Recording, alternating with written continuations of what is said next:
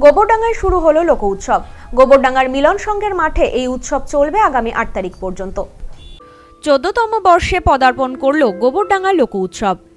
গোবরডাঙ্গা মিলন সংঘের মাঠে এই উৎসব চলবে আগামী ৮ তারিখ পর্যন্ত। 1 জানুয়ারি ম্যারাথন দৌড়ের মাধ্যমে শুরু হয় এই লোক উৎসব। হারিয়ে যাওয়া লোকশিল্পকে বাঁচিয়ে রাখতেই উদ্যোক্তাদের এই উদ্যোগ।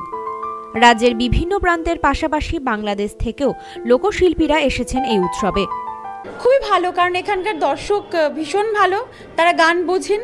সব থেকে ভালো বোঝে যে দর্শকরা যখন গান অনুরোধ করেন, সেই অনুরোধের গানের অনুযায়ী তাদের টেস্ট, তাদের যে গান সম্পর্কে ধারণা স্পষ্ট বোঝা যায়। ভীষণ ভালো দর্শক শ্রোতা, এবং তারা গান বোঝেন, লোকগানটা ভালোবাসেন।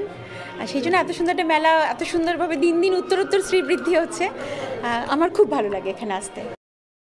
লোকসঙ্গীত ও বাউল গানে মাতিয়ে তুলেছে উৎসবে আসা সাধারণ মানুষকে। মেলায় তো বাউল গান থাকে, এখানে বাউল গান, আর প্রত্যেক বছর মেলাটা দেখি, বহু বছর ধরে দেখছি। আর মেলার জন্য আমরা অপেক্ষা করে থাকি কবে মেলা হবে, লোক উৎসব হবে। লোক উৎসব হলে আমাদের মনে একটা আনন্দ হয়, প্রচণ্ড ভালো লাগে আমাদের গোবরডাঙ্গার বাসী। আগামী দিন যেন মেলাটা হয়, তাতে আমাদের আনন্দ হবে, ছেলেমেয়েরা সবাই দেখতে পারবে, আমরা দেখতে পারবো, এটাই আমরা কামনা করি।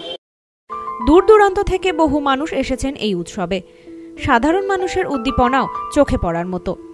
আমরা পশ্চিমবাংলার হারিয়ে যাওয়া লোকশিল্পকে পুনরুদ্ধারের জন্যই আমাদের এই প্রয়াস।